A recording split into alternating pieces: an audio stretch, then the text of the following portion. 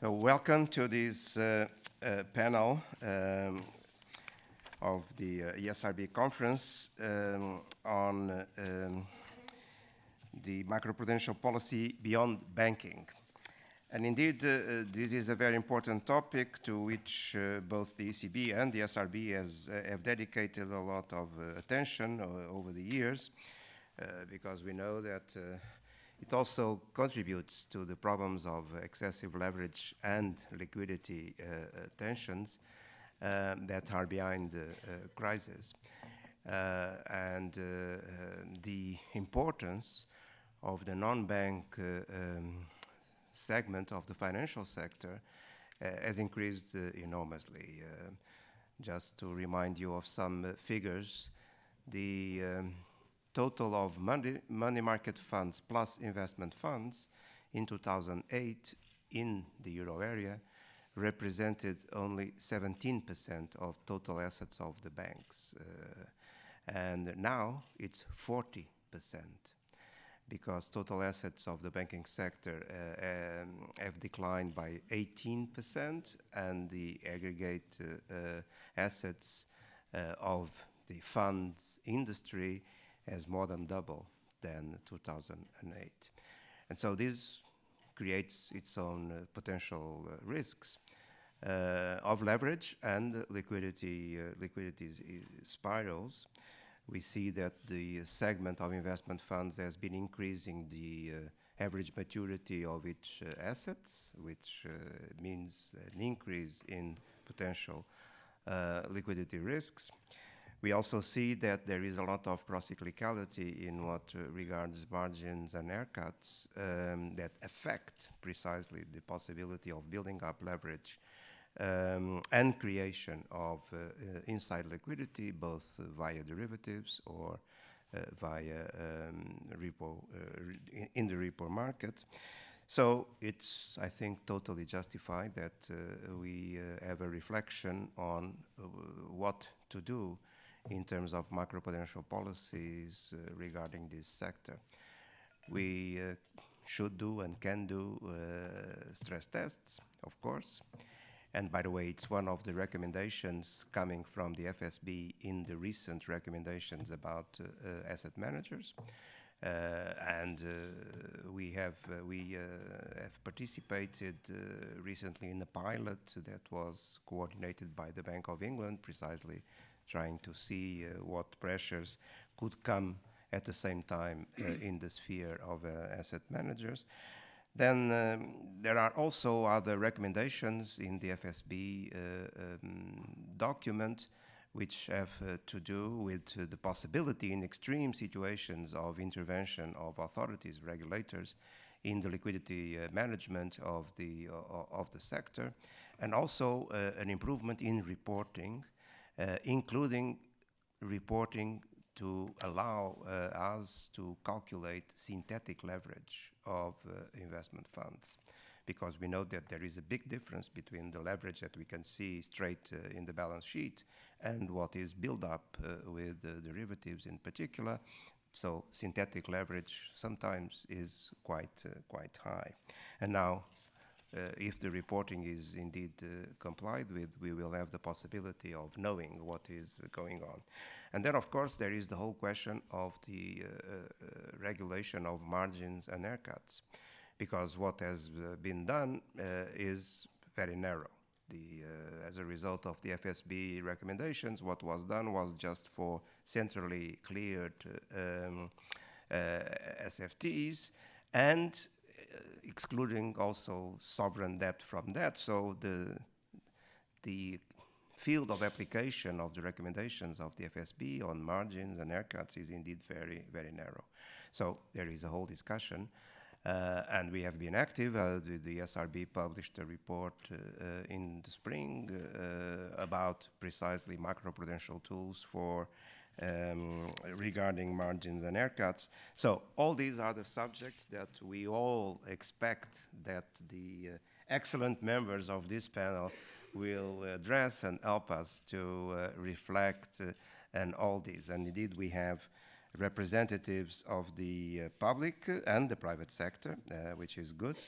to have a full discussion. So starting from my left, we have Gabriel Bernardino, who is the chair of EIOPA. Then we have Lex Hoogduin from the LCH Group, Stephen Maijoor, who is the chair of ESMA, Nava from the European Commission in charge of these stability issues, and finally Huw van Steenis from Schroders. So I will follow the order that is presented in the program, and I then give the floor to Bernardino, please. Well, thank you very much, Victor, and it's a pleasure to be in here, and of course to be able to talk with you a little bit about insurance and what we're doing on the macroprudential side.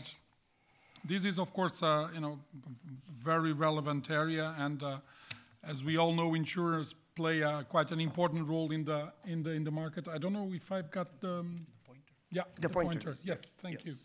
Just to be easier. Sure. Insurers play, of course, a very important role in achieving stability in the financial system and overall in the economy from all the angles, be it as asset investors, which are, of course, huge asset investors. The European insurance industry has around 11 trillion of assets, 11 trillion euros of assets, and so this is, of course, very much relevant, but also from the liability side and the interactions that they've got with the economy. As we all know, we had in 2016 the implementation of Solvency II, the new risk-based regime, and this was indeed a major step to mitigate the likelihood and the impact of failures in the insurance sector. We have, of course, a process ongoing right now of implementation, looking at convergence and consistency of this implementation. But of course, this was a fundamental step in this process of looking to insurance, both from a consumer perspective and from a financial stability. But of course, as a risk-based regime, Solvency II is not a zero failure regime. So we need, of course, to deal and to have tools to deal with situations where there could be failures. And also, of course, Solvency II, it's a micro supervisory regime, so it's focused on the entities and on their probability of failure. At the same time, of course, already Solvency II has some elements which we can see from a more macro perspective. There are some elements that are looking in terms of avoiding excessive procyclicality, etc. Now, what we are looking right now is to see also how this links to the possible externalities that the insurance sector can produce and can have for the overall financial system, and this element of analysis of systemic risk. For us, there are two fundamental elements that need to be developed for the 2021 review of Solvency II to complete the prudential framework on the insurance sector. One, it's a macroprudential framework, including the way to look at systemic risk from a specific insurance sector. And the second one, a recovery and resolution framework, including the role of insurance guarantee schemes. And so these are the two elements that are really now strong on our agenda, and I will tell you a little bit about how at EIOPA we are looking at this. Firstly, on the macroprudential framework. So the first thing that we wanted to do was to define very clearly what were the objectives that we were targeting. As you know, in terms of defining a macroprudential framework, it's fundamental to understand the objectives that you've got. So the first thing was to look at what are the operational objectives that we want, and we defined a couple of them. Must emphasize a number of these operational objectives. Firstly, to ensure that there is sufficient loss absorbing capacity and reserving. You know that in insurance, contrary to banking, for example, reserving is a fundamental element because, of course, in insurance you've got the inverted cycle, so you receive premiums to pay claims afterwards. So to have sound provisioning and sound reserving, it's fundamental. So this is definitely an operational objective. Then looking at the situations, of course, where we are, with the search for yield because, of course, of the low yield environment, we believe that definitely discouraging risky behavior, it's also another important operational objective, limiting procyclicality and discouraging excessive concentrations. So we believe that these operational objectives are fundamental if we want then to define a macroprudential framework for insurance. Intermediate objective, of course, will be to mitigate both the likelihood and the impact of the systemic crisis, with the ultimate objective, of course, of preserving financial stability and having insurers contributing to this stability. Now, the way we're looking to systemic risk, and I put in here this graph just to give a little bit of the idea. There's been a lot of work in these last years about systemic risk and insurance, and I must confess that we were feeling the absence of a conceptual framework to think on this. The first initiatives, I think, it were much prone, of course, from an idea which was conceptually linked to what was the thought process in the systemic risk in the banking side. So we had to differentiate and to see how can we look at systemic risk in insurance. And this is basically the kind of conceptual basis that we are working right now. On the one side, what is important to start is to understand what are the activities from the insurance side and how these activities, of course, drive the risk profile of companies. Then, of course, by having different types of activities, you will have different risk profiles. And then you need to look at it from an entity-based perspective, an entity-based source, but from an activity-based source, and also from a behavior-based. And that's what we're looking at right now. So the activities, they derive the risk profiles. The risk profiles, of course, will have systemic risk drivers. These systemic risk drivers, of course, will have then transmission channels that can then, of course, have an impact on the financial system.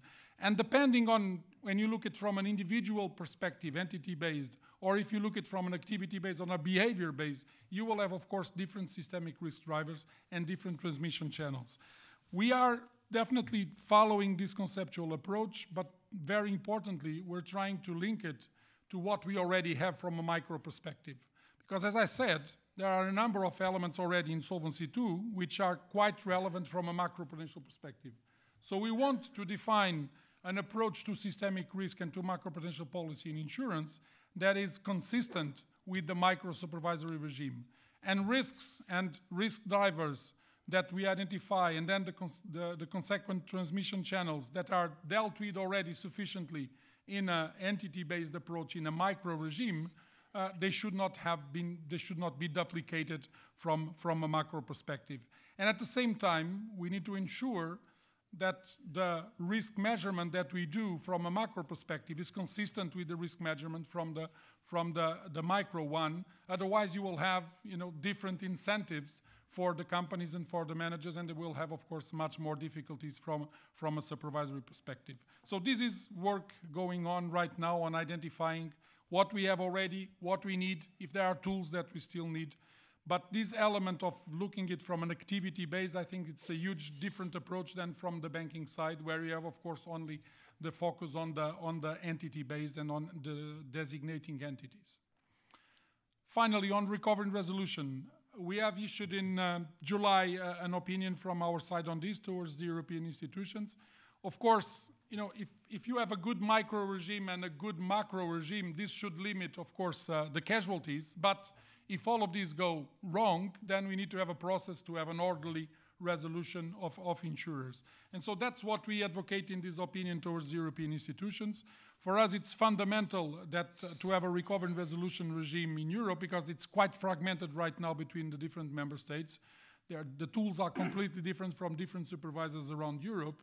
So we need to have a minimum framework to have a recovery and resolution of insurers in a sound way. And this is tremendously important from financial stability perspective, because of course we have a lot of cross-border groups, but it's also tremendously relevant from a consumer perspective, because if we want to have more cross-border business in Europe, we need to make sure that at the end, consumers will have a fair treatment throughout Europe when things go wrong. So basically the key building blocks of this, the scope, we believe that it should be applied to all Solvency II companies, of course with due proportionality in there. Preparation and planning, of course, preemptive recovery and resolution planning. Actually, preemptive recovery planning, it's a natural extension of what we already have with Solvency II, with the own risk and solvency assessment, where companies need to look on a forward-looking perspective to their needs. So this will be a natural extension of that. Then very importantly, of course, early intervention, that should work before you breach the capital, and you still have equity in there to deal with. In insurance, things are, of course, different from the banking side. We were not advocating to have one sole trigger. We believe that, of course, there are a number of criteria that we need to have in order to define what is the point of non-viability. But again, linking it to the solvency regime that we have in place in order to have this working in a consistent manner. Finally, of course, resolution, including the objectives of resolution, the tools that we have in there. We touched upon, in our opinion, of course, on the thorny issues of write-downs, both of creditors, but also as a last resort measure for liabilities, policyholder liabilities. Bail-in is something that, in some cases in insurance, it's already embedded in the contracts in there. But of course, as a last resort measure, if people go, worst in insolvency, that if they will have a resolution which is done in a proper way, we believe that this power should be also in there. And of course, lastly, cross-border cooperation, crisis management groups, all of that is, of course, I think already an international standard in this area. Just two final things, follow-up work. We are looking now at resolution funding, so as part of this mechanism of recovery and resolution, and the role of insurance guarantee schemes. And I think that this is fundamental. Again, in an internal market, to have cross-border business, you need to have these tools there in order to have a completeness of the framework of insurance. That's what we want to achieve towards the 2021 review of Solvency II.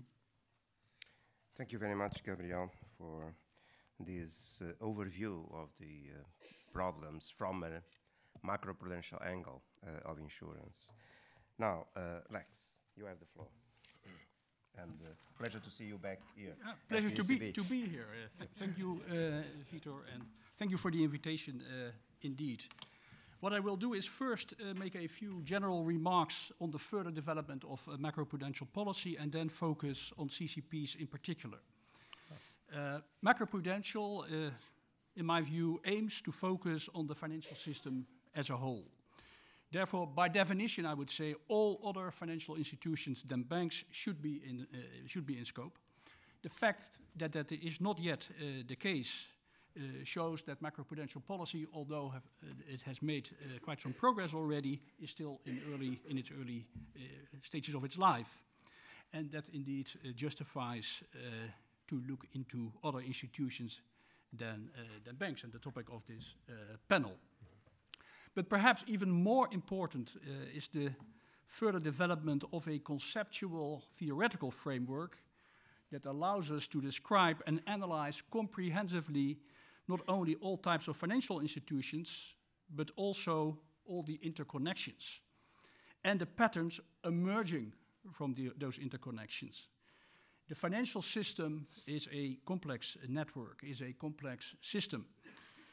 That means that using a framework, you should use a framework that allows you to cope with complexity and also with related uncertainty rather than measurable risk.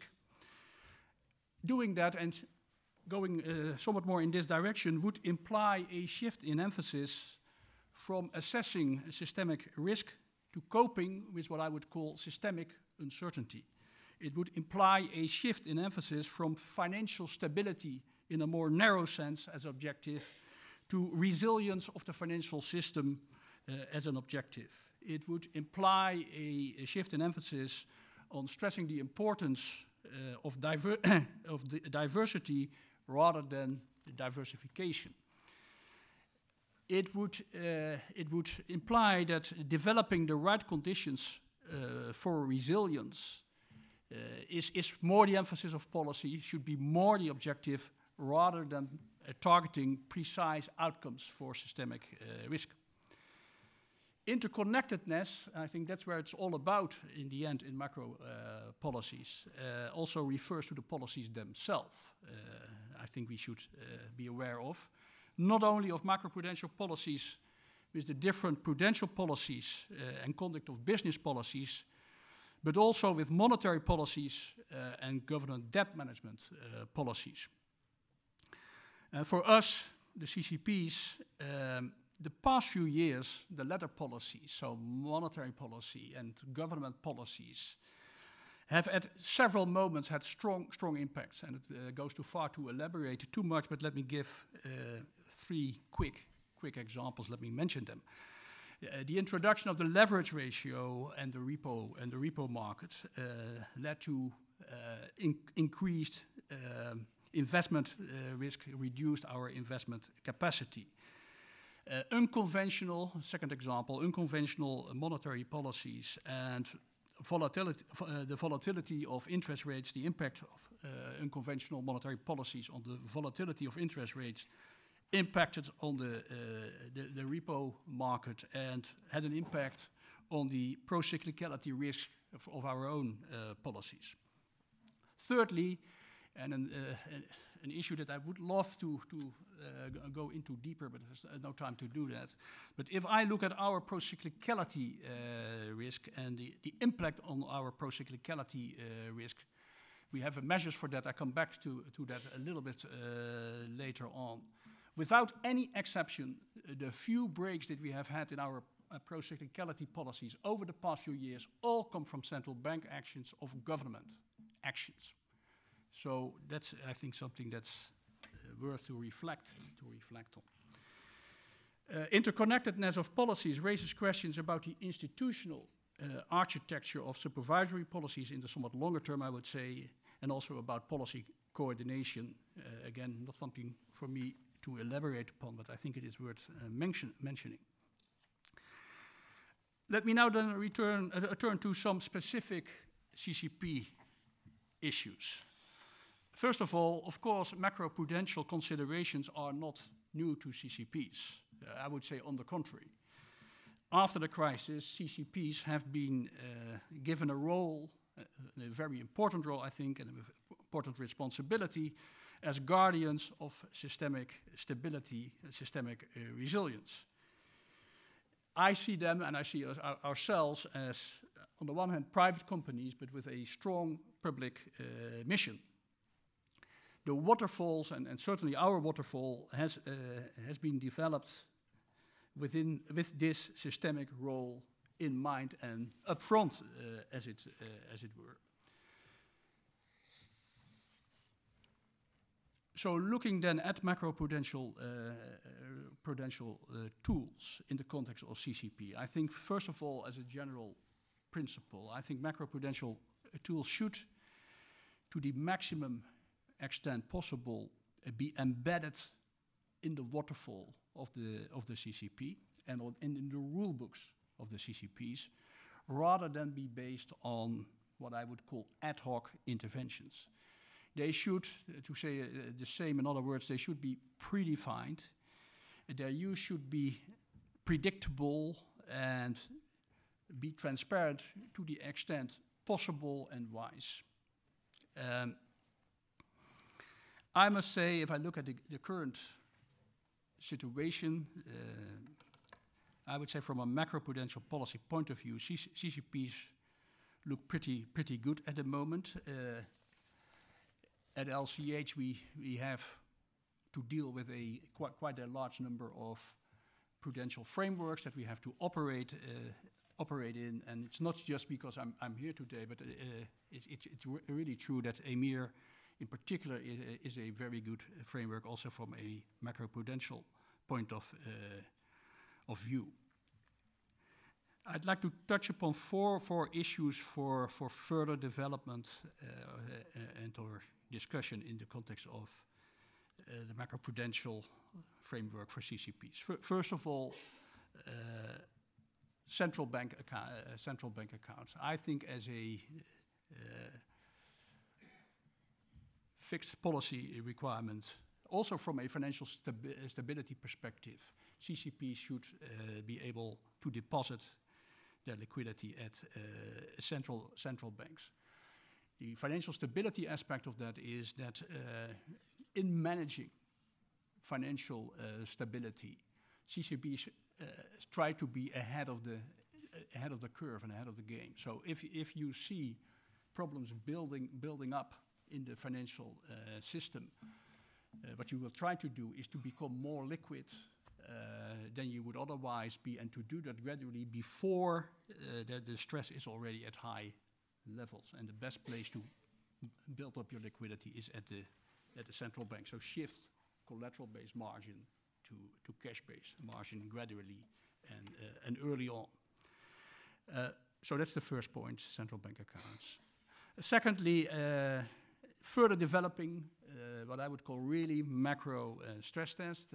I think encouraging developments are taking place there, but that should continue. And I think it would be good to combine that with, and also in the context of transparency, to also think about establishing individual CCP standardized stress tests. That was my second point. Third point, finalizing the recovery and resolution regimes for CCP. Again, there the work is quite advanced, certainly also in Europe. To make a long story short, there is of course always something to complain, but by and large, I must say, and I will not do that because I think by and large the EC proposal, is a already foreshadowing new responsibilities. I see. But by and large, the EC proposal is a good framework. Finally, further developing the anti-procyclicality element in CCP behavior. I like personally very much the way we at LCH have done that over the past few years. We look at procyclicality along all the aspects of our CCP framework. Let me give one example, perhaps the most important aspect. All margin models that we used are calibrated from that perspective, from protecting against excess procyclicality. In short, it means that no margin increases of more than 25% during the holding period can occur if the past 10 years are played forward. So we calibrate the models in such a way that if you use the data of the past few years, play them forward, that the model may never generate an increase of more than 25% in your margins during the holding period, which may be different from asset class to asset class. Effectively and somewhat simplified, because this may sound rather technical, but effectively and somewhat simplified, it means that you reduce margins more slowly than would be the case without such a policy and without such a calibration in cases of falling volatility. And I think building on that type of framework, and which is related to what I said earlier, it is embedded in CCP behavior, I think is a fruitful way forward. Thank you very much. Thank you, Lex, for your important points, of course, naturally directed to the question of the resilience of CCPs, which have become in themselves much more systemic than they were before, with the push by the regulatory reforms to have more centrally cleared transactions. That's very important. Although the questions related either with derivatives or, say, repos go beyond just the question of the resilience of the CCPs and have to do indeed with the role that they have had before the crisis in creating leverage and inside liquidity in the system. So what we have recommended, particularly in last year in the specific conference organized by the ESRB on margins and haircuts, was indeed that there should be the possibility of interventions on margins and haircuts, but at the same time for centrally cleared and non-centrally cleared transactions at the level of transactions in order to capture also the non-banks, because many transactions goes through banks, and if banks by being regulated are exempted, then the whole purpose is self-defeating. So we see the need of a more comprehensive approach to the question of margins and haircuts, because we know that if they are totally defined by the private sector in individual transactions, they tend to be hugely pro-cyclical. I understand that CCPs, being aware of their systemic role, may be more careful in looking also to this pro-cyclicality thing, but that's not the case of other investors and that are responsible for the transactions. We know how, indeed, before the crisis, this pro-cyclicality was so huge that for all types of paper, securities financing transactions, we had very, very small haircuts. And then all of a sudden, when the crisis came, they were huge and created then the fire sales and all the rest when the chain of inside liquidity collapsed at the same time. So just an aside that has not related with what you said from the perspective of CCPs alone. Now, Stephen, margins and haircuts, it's a little bit with you, and many other things nowadays are coming to your table in all sorts of projects and progresses that the Commission in particular has proposed recently with our full support. So, Stephen. Thank you very much, Vitor, and indeed the ECB and also Vitor personally has been very supportive of expanded powers for ESMA. Thank you very much for that support, and Vitor has always expressed also very clear interest in capital markets and also stability issues in capital markets. When President Draghi yesterday opened the conference, he did it in the context of the 10-year anniversary, or to what extent should you call it an anniversary, of the financial crisis or the regulatory reform after the financial crisis. And although we tend, I think, to see the financial crisis as being very bank-oriented, it is true, and it's clear, and also from the debates these days, that also capital markets play a very important role in terms of risks in the financial system. So very good indeed that we talk here in this panel about stability risks in the non-banking sector. And to some extent that is very unusual. We are getting used to it now as a result of the financial crisis. But before the financial crisis, basically financial markets regulators, securities regulators had very limited interest in stability issues. And I think one of the very clear results of the regulatory reform has been clearly giving mandates to securities regulators to think about stability. So I think that is a clear step forward, and we should have and that better balance between, on the one hand, conduct risks, and on the other hand, stability risks, I think is the right way forward. First of all, because as also explained by Vitor, the non-banking sector is growing. We can see it. The asset management sector has doubled in size in the past 10 years. There was the reference to CCPs because of the central clearing. Clearly, they are becoming bigger, and that development will continue. But I think there's also the policy, the policy intention behind this is to make capital markets a more important part of the financial system. Personally, also because I believe is that it will make the whole financial system more stable. A very dominant focus on banks in a financial system, I think you can make the argument, is that it will be more prone to instability. And the reality is, if you look at ESMA in the past 10 years, most of our regulatory reform we have been involved in have been more related to prudential stability issues than conduct of business issues. And to some extent, there's been even the risk of a bit of an unbalance, where is there sufficient attention to consumer protection, investor protection type of issues. Maybe one final comment on the mandate issue is that it is good that there is more attention for stability issues in securities markets.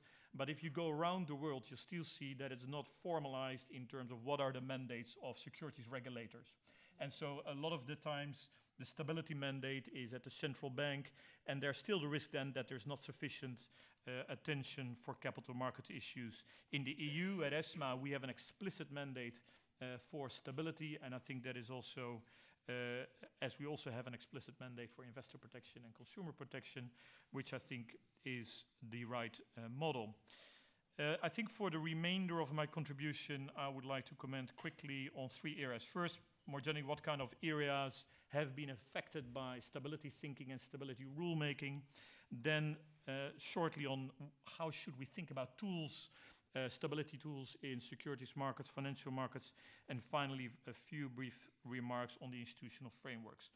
I think the general areas in securities markets that have come under, let's say, rulemaking, policymaking subject to stability concerns with stability tools, they've been mentioned here these days, but just to quickly go over them, the most clear one, the clearest one, is OTC derivatives, where we have moved to much more transparency and also much more resilience of counterparties, making sure that they have the right margins, that there are the right risk techniques, risk policy, risk management, a clear way forward there.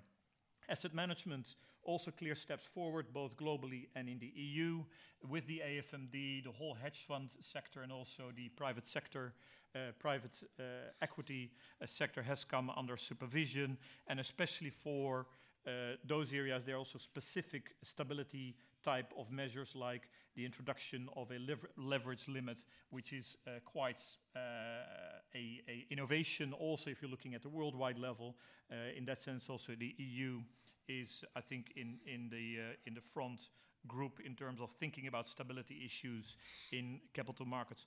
Also, credit rating agencies, an area not frequently mentioned, but for example, reducing the hardwiring of ratings in contracts, in rules and regulations is very stability oriented. And the other area that I should mention, 2 other areas, of course, securities and financing transactions, where we know that these securities lending and repo transactions increase the interconnectedness in the system, and we're on the way in the EU to bring more transparency there, but also bring requirements regarding the reuse of collateral. Probably the final element that I should mention, and maybe not frequently mentioned as explicitly contributing to stability, but if you're looking at securities market regulating, there's been a general trend of going on exchange, moving away from bilateral transactions and moving on exchange, and that in general will increase the transparency over securities markets, and I think it also contributes to stability. Then maybe to how do we need to think about the tools, and in banking there are very relatively clear-cut tools how to respond towards stability risks.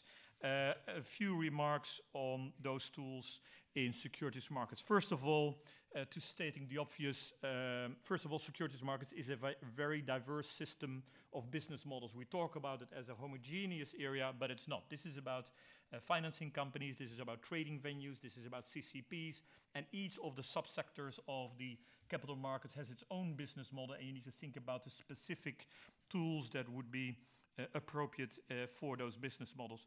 And also to state the obvious, these models are very different from banking models. And so asset under management is not a bank's balance sheet, and a run on a fund is very different from a run on a bank. And I think we need to take this very well into account when we devise our tools. Making these tools should be a joint effort, both from stability experts, but also experts in securities markets. And also, I would argue is that we should try to use as much as possible already the micro tools that we have. And just to mention a number, we already have the leverage ratio now in the asset management industry, and I think we can use that to respond to stability risks in the asset management industry. Stress testing is a very new area for securities markets. We have now gone through our second round of stress testing for CCPs, which is very different from stress testing for banks. We have done it in cooperation, very good cooperation with the ESRB. We're now in the second round, and we need to continue that and improve also the methods we're applying there. We're also in our first round of thinking about stress testing in asset management. And there are all kind of very fundamental questions. Can this be top-down, or should this be about standardizing the individual stress tests conducted by the funds themselves?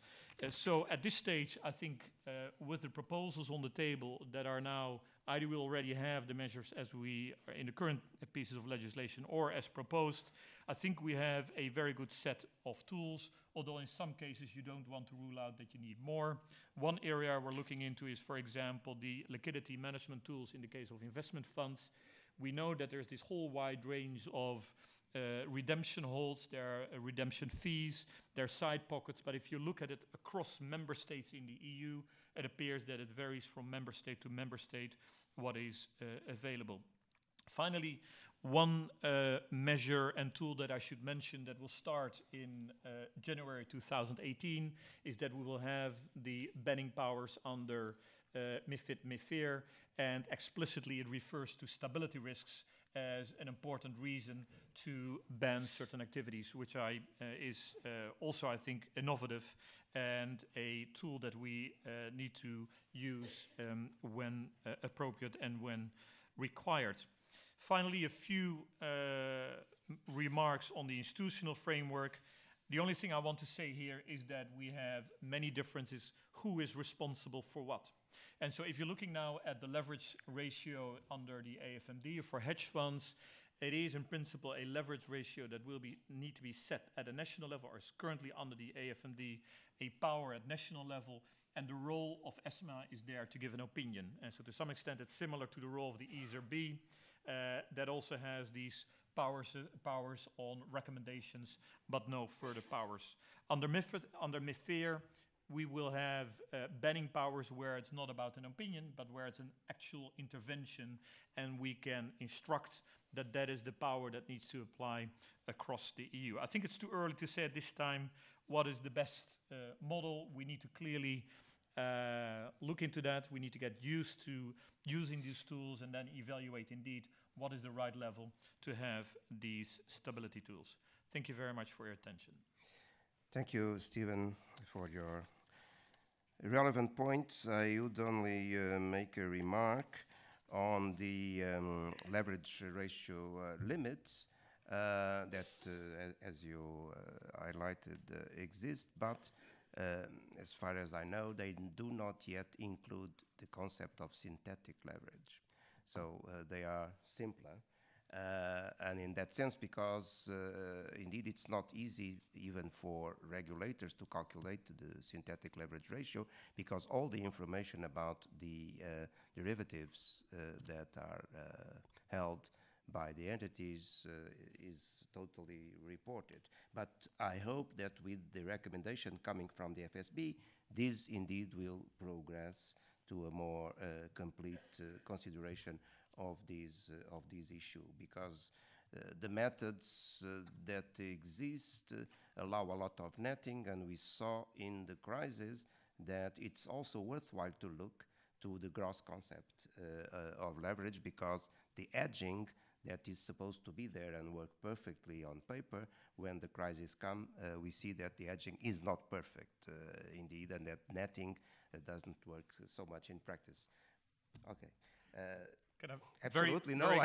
As I challenged you, I will give you the time to respond. No, I will be very quick, because you triggered also, and I think that I should have mentioned in my opening remarks, is of course the whole data collection, which has expanded massively as a result of the financial crisis. And we're precisely now in the process where we are collecting the data on the funds and also coming up with a common measure on leverage. One of the things, and because we have no stability background in this or tradition in this area, is no common definition of leverage. And so one part is, on the one hand, making sure that we have the right quality data, but at the same time also developing a common measure of leverage. In our view, we have now the right both powers regarding data and the measurement of leverage. Okay, very good, very encouraging. So now, Mario Nava from the Commission, the legislator in these matters. Please, you have the floor. Thank you very much, Chair, and thank you very much for inviting not only the VP twice in a row, but also me twice in a row. Okay. So it's the second year, and that's very kind of you. It's not due, and it's very kind, so thank you. What I want to do with you today is to have a look at the way we put together shadow banking and the CMU initiatives, and propose some reflections on the way forward. As we are in a ESRB conference, I will even dare to end by making few suggestions to the ESRB on what the ESRB could look in this area. Now, all the panelists before me and also the chair before me have made very clear that, of course, the growth of the shadow banking of the last few years has not gone unnoticed. And not only that, but that obviously it's even set to grow much more in the future. It's revealing actually that with the growth there has been a progressive change in the way we call it. We used to call it shadow banking because shadow meant some sort of absent or lighter regulation.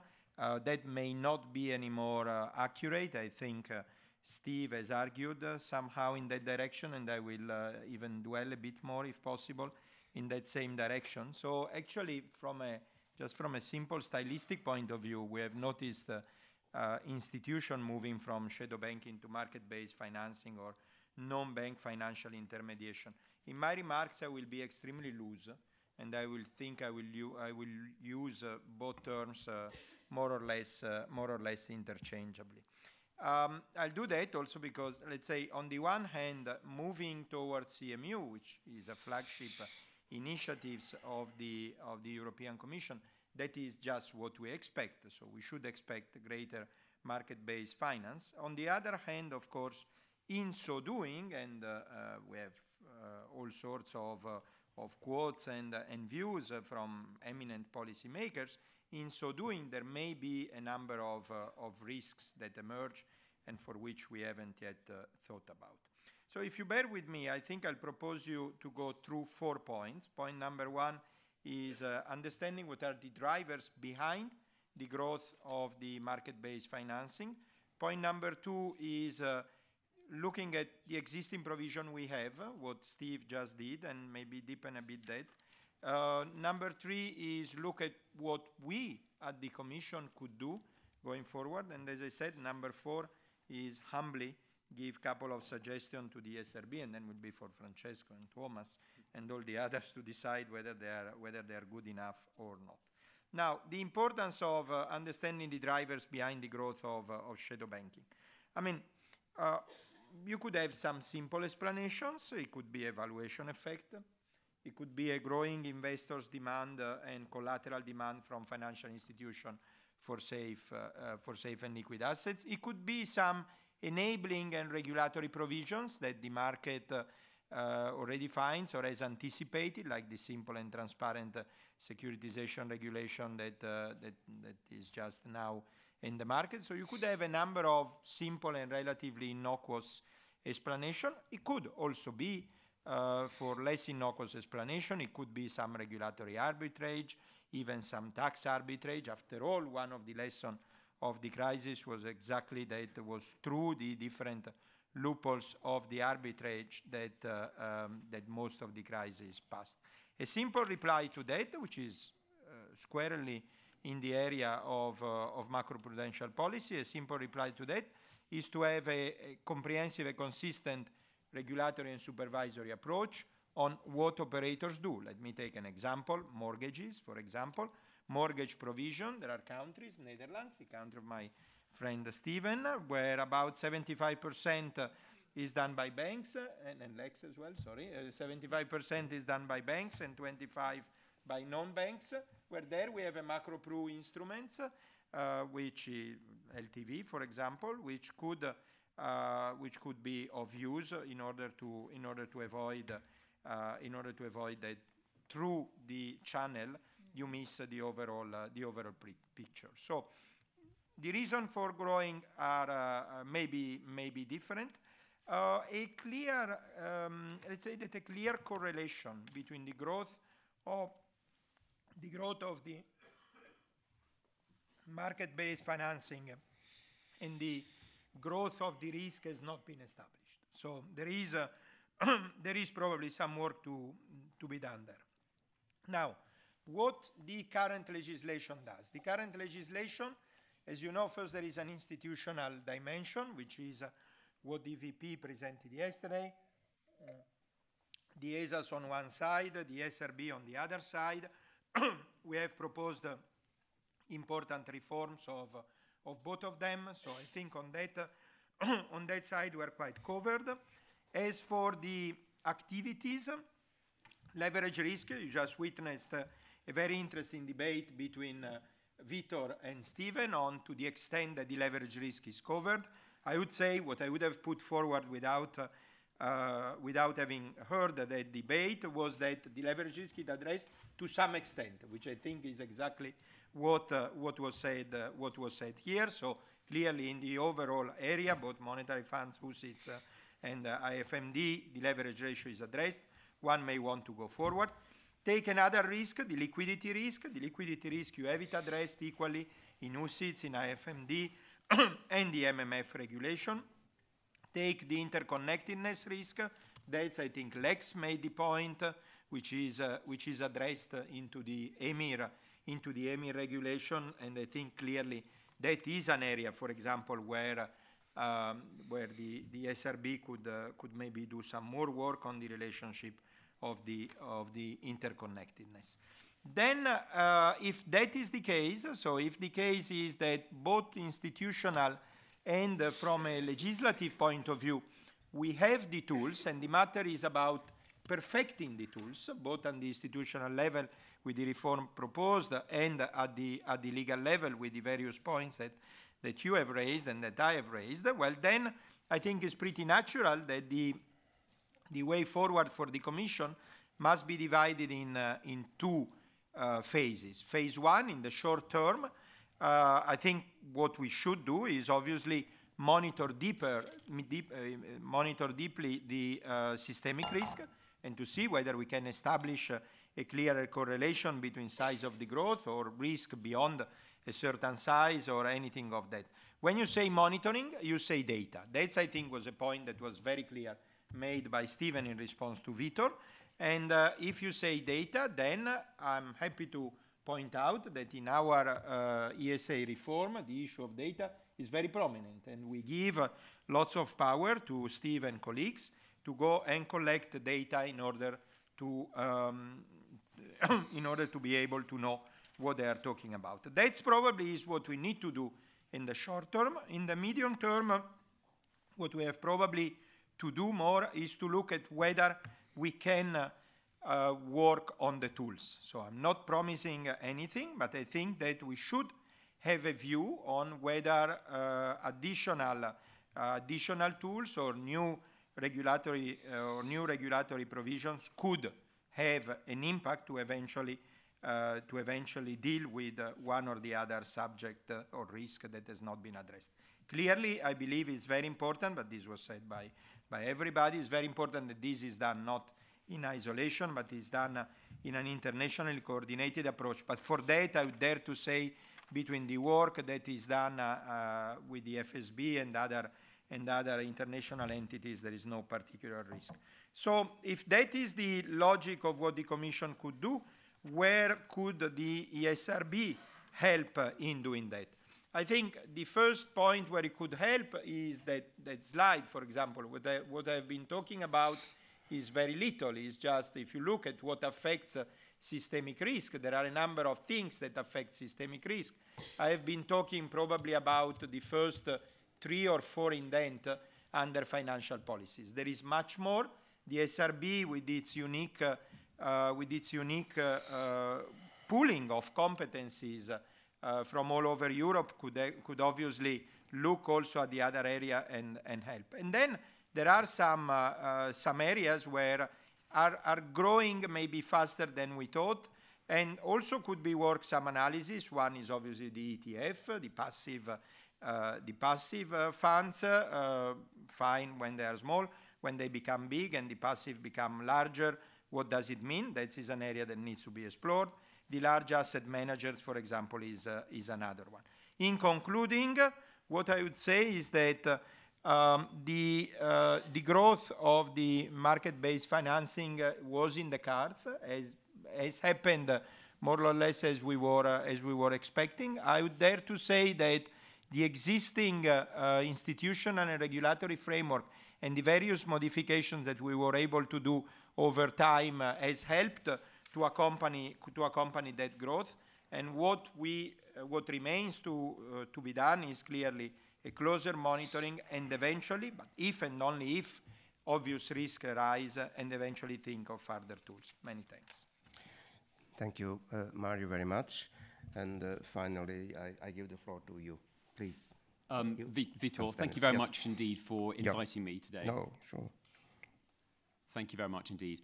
As Stephen said, a huge amount of progress has been made, and we certainly welcome Mario's new proposals last week on expanding the powers of ESAs. But this panel is really about where next for macroprudential policy, and I thought it would be useful to contribute 4 remarks quickly.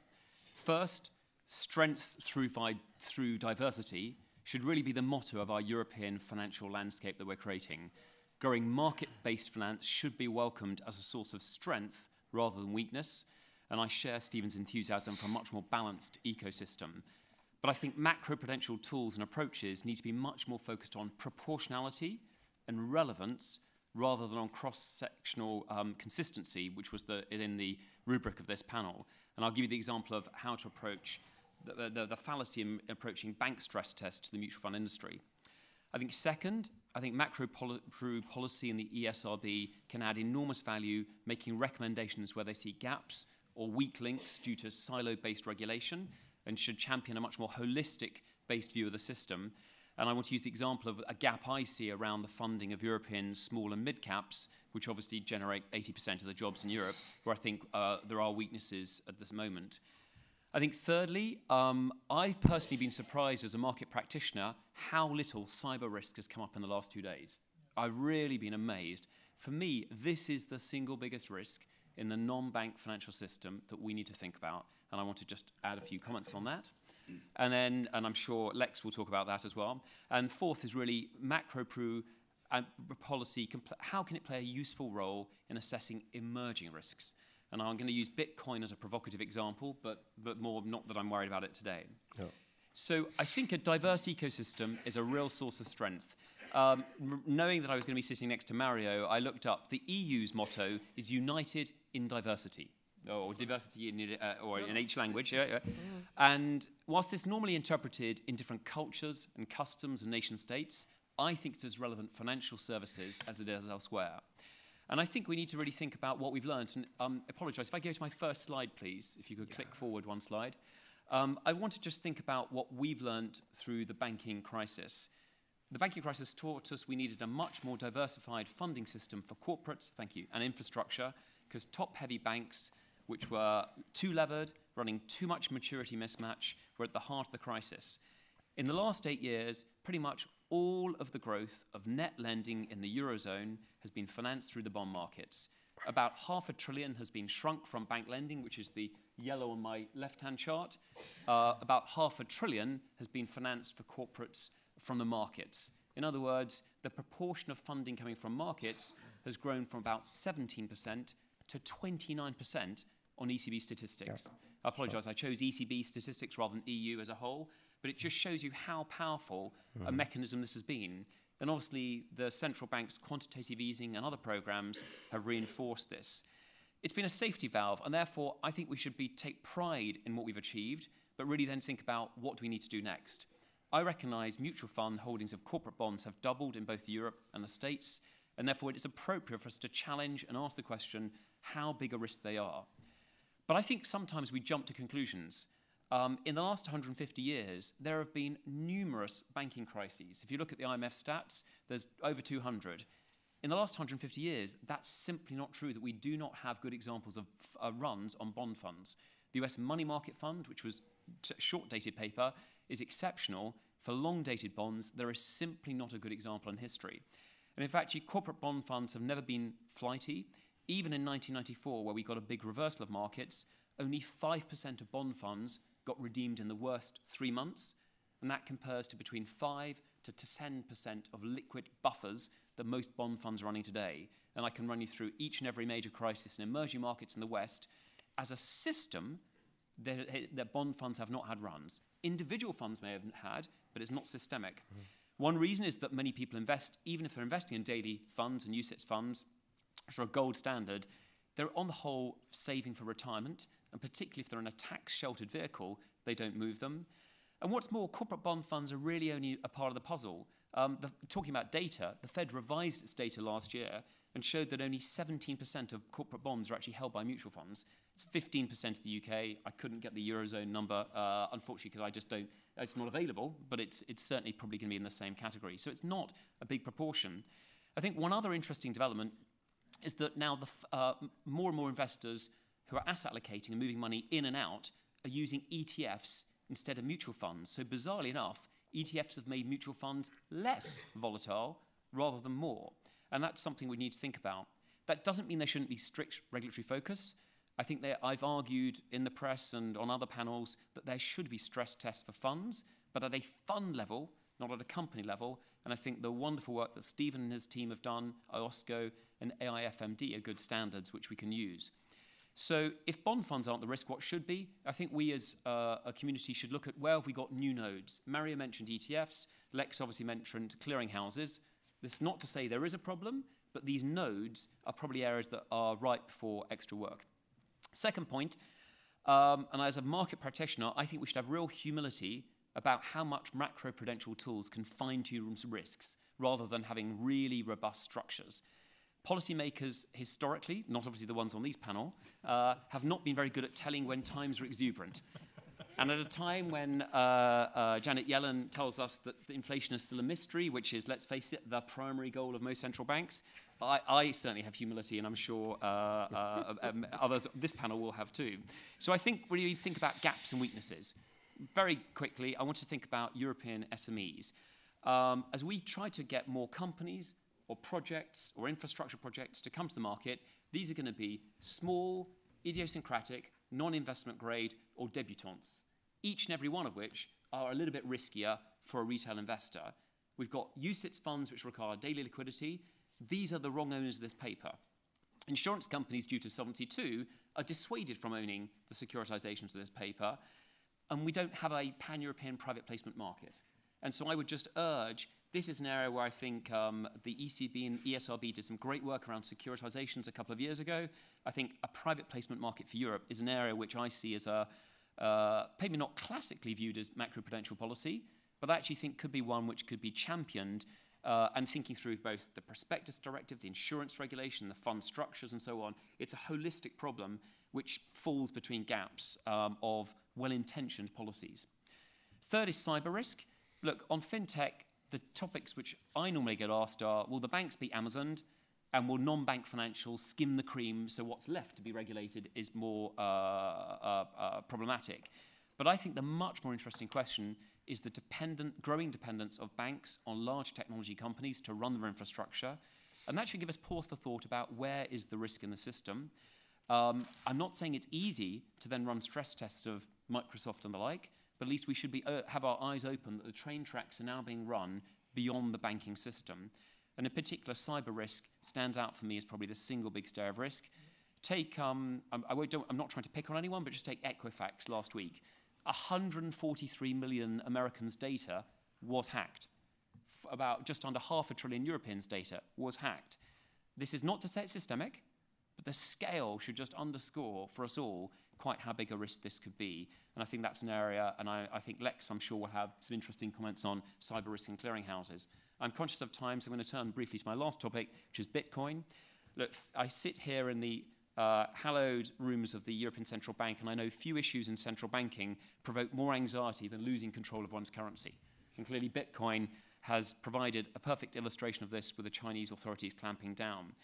The question du jour is whether Bitcoin is a currency, a security, a fraud, or something else. Well, going back to the Charles Goodhart taught me well, the classic rules of a currency is it's a store of value. Well, it's moved 25% in 9 days. It's probably not. Is it a useful medium of exchange? Non plus. A friend who works in a tech company where they accept Bitcoin for coffee found the coffee was disgusting, so he tried to return it, the value of Bitcoin had moved so much that they refused to take his coffee back. So, it's not a useful medium exchange. And digital currencies are not as secure as promoted because these exchanges have been hacked in large size. So it's not a currency. Let's be honest. It's possibly a security. So poor old Stephen may have another responsibility on the ones that Mario put on him last week. I don't think that clamping down on initial coin offerings will stop speculators and enthusiasts. The simple truth is printing money is a very profitable business, and certainly one which has been important, and that's why throughout history printing currencies has been the domain for kings and queens. But I think that this is an area where macro policy just needs to think through what is the right way to assess something which is small but clearly has risks which might infect the banking system through anti-money laundering, know your customers, or potentially through other risks. And I don't think I have in 4 seconds a policy pronouncement, but it's something that I think is an area which could, beyond banking, be important. Thank you.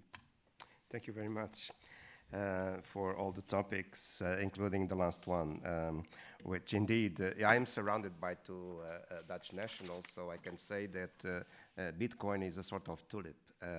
It's indeed an instrument of speculation for those that want to bet in something that can go up and down 50 or 40% in a few days, but certainly not a currency, and certainly we don't see it as a threat to central banking or monetary policy, so that's for sure.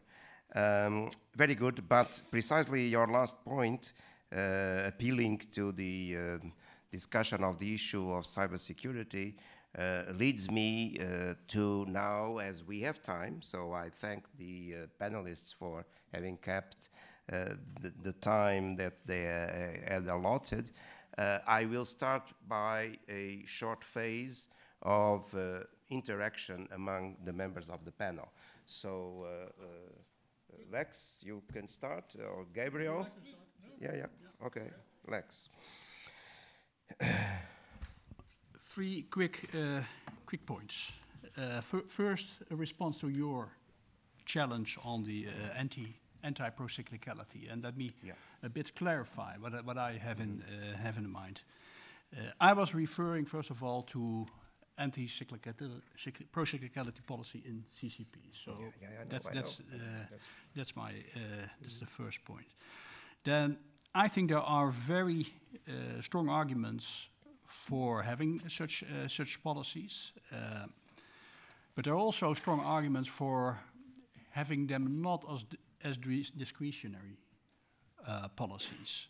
That would lead to additional uncertainty. That could be counterproductive, and you have to be aware that that's quite a number of the markets you are talking about are really global markets by now, and that would create a huge coordination effort if you want to intervene in a discretionary way, and you will never have the data for doing that in the right way. You would run the risk of making huge mistakes. You would create uncertainty of the governance of the CCP. Who is in charge of setting the margins? Is it the CCP or is it a corporation of regulators? It's far better to go the road and further develop the road that I refer to, do it rules-based and translate your anti-cyclicality requirements for the models that you use in setting the margins and for the procedures that you use. So I think we agree on the necessity of anti-procyclicality margins, but I do think we disagree on whether that should be done in a discretionary way or more in a rules-based way. Second remark, and I will only make 2 because I'll also give the others room. That's more a concern that I hinted at in my introduction, and that's more the direction that I see macroprudential policies moving into. I think the objective is far too ambitious for what is possible. Systemic risk, containing systemic risk, I think is simply too pretentious. Systemic risk itself as a concept is non-operational. It is not measurable. It would lead, trying to measure it, leads to huge data requirements. You will always conclude that there are data gaps. The previous panel was an example of that. I think I've never so far attended any conference on macroprudential where not one of the conclusions was we need more data and we need further research. And that will, I here make the prediction that in 10 years' time, when we sit here, that will still be the conclusion if we go that road. We will all be very tired of having collected all kinds of information, but you have no clue what to do with it, and it doesn't, in the end, the perfect becomes the enemy of the good. So the objective, I think a realistic objective, and that is feasible, is creating, as I said earlier, the right conditions for a resilient financial system. And then not only look at in the narrow base tools that you have as a macroprudential supervisor, but focus on what is required from the other policies. For instance, that struck me, Gabriel, in your introduction. I think it's very interesting what you're doing, and I think it's useful. But it is the insurance sector. Where is it's sector policy. It's not macroprudential policy in my mind. So look at the other policies, and then one perhaps provocative question at the end. If I look back over the past 40, 50 years or so, and if you roughly want to see what has happened in terms of potential building up of systemic fragility, systemic uncertainty, what strikes out is the enormous growth of financial markets in the financial system. Just one figure that I know by heart, and it's for the Netherlands. I'm happy that there's a lot of focus on our country this afternoon. Early 70s, the size of the financial sector in total in the Netherlands was around 150% of GDP. And it exploded to 600% of GDP. My question is, isn't there a responsibility of monetary policy for allowing that, for making that to happen? And is not one of the elephants in the room is monetary policy. And if we can look at all kinds of details of individual sectors and in great detail. But if we do not focus on the policy requirements of other policies, I think we are missing, the trees for the woods. Yeah, well, you just alluded to 2 points that are hugely controversial. Yeah, right. And to spring those at this time of the panel is really a bit unfair. It's really a bit unfair because I could not disagree more with your 2 points.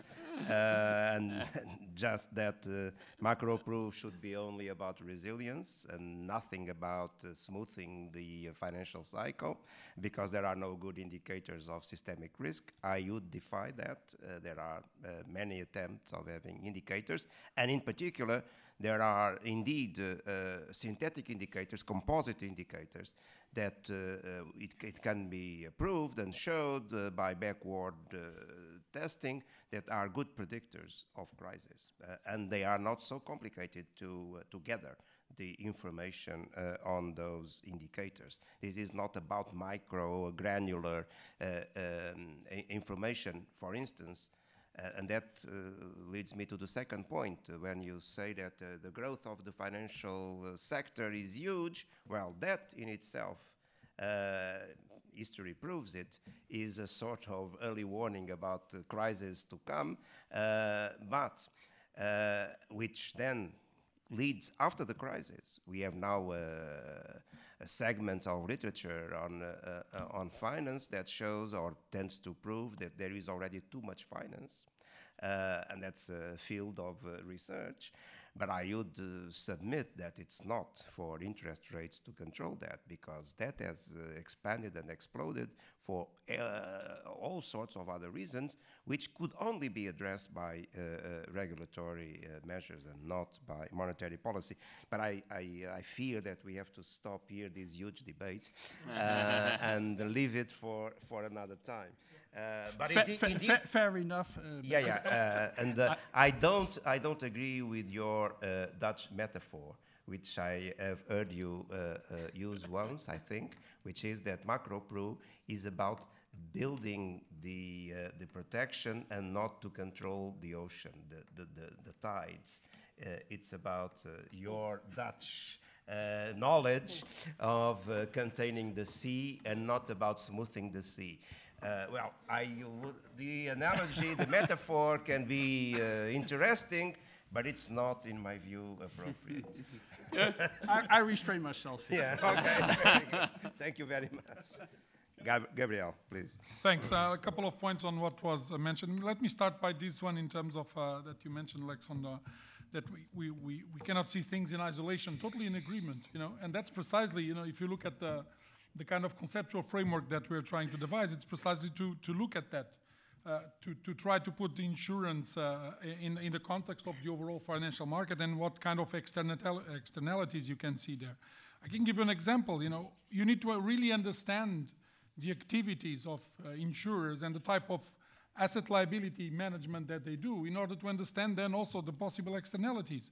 An insurer, for example, holding a lot of derivatives, it's completely different if they are backing, basically hedging a certain type of business and a certain type of liabilities, or if it is non-hedgeable, if they're not using this for hedging purposes. So I think that it's very much important to understand what are the characteristics of the activity, that because this at the end of the day brings the risk profile on top of it. And when someone was mentioning, of course, all this boom of investment funds, I think it would be really important to look from a macroprudential perspective to the investment fund area to understand, to what extent a good part of these investment funds are owned by institutional investors, namely pension funds and insurance companies that have certain types of liabilities backing them. So when you look from a stress perspective, to investment funds, you need to understand what is the risk profile of the liabilities that are,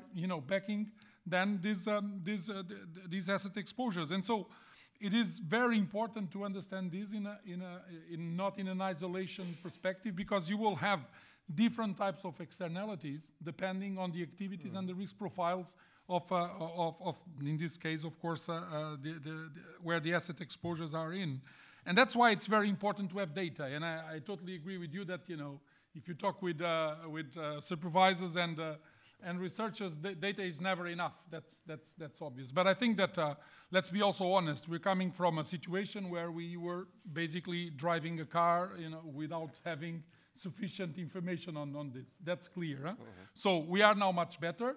We have, of course, for example, in Solvency II, we have now harmonized information around Europe. We have a centralized database in EIOPA that we are starting really to use to understand better all these elements of interconnectedness also.